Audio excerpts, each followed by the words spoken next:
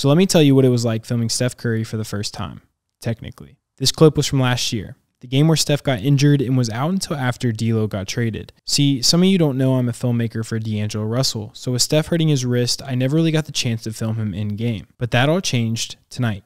Let me start off by saying Steph has one of the quickest shots in basketball, and that made it more challenging to track the ball on his release, but as the game went on, it did get easier. Even though I watched the game on my camera screen, seeing Steph firsthand perform the way he does is honestly mind-blowing to see. He was constantly moving and demanding a ton of attention, but didn't really say much to anyone during the game, which looked to be because he was so locked in.